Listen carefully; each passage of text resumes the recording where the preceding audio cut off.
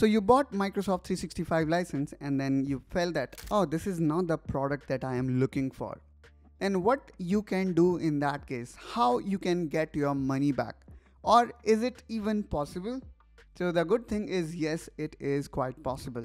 So if you have bought Microsoft Office license from Microsoft and you did not feel satisfied, then you can ask your money back.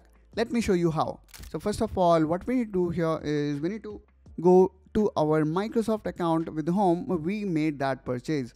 So what I'm gonna do here is I'm gonna open new tab, and let me actually open my Microsoft account, or maybe I can open Microsoft.com. Yeah, and there here you can see I am already logged in. If in case you are not, then I would suggest you to log in to your Microsoft account.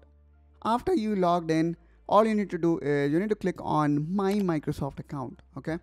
And then we need to go to subscription. Although you can see here, I can find the subscription here.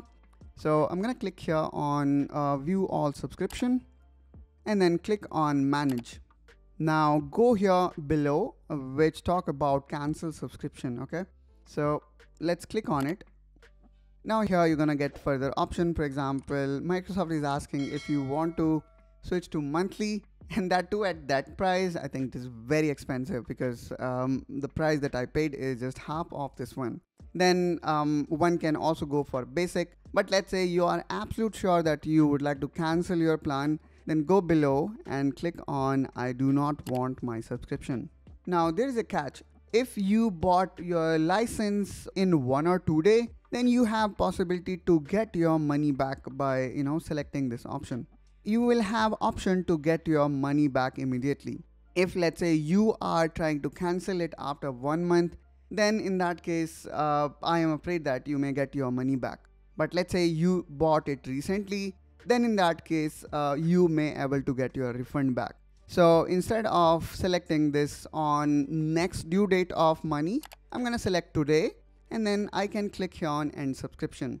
But since I want it, I'm not going to do it, but this is how you can get your money back. So that's all guys from my side in this video. I hope that you find this video helpful and informational. If so, then please do like and subscribe to Technoholic to see more such content related to office productivity. And I will catch you soon with one such another video. Till then, you take care and bye-bye.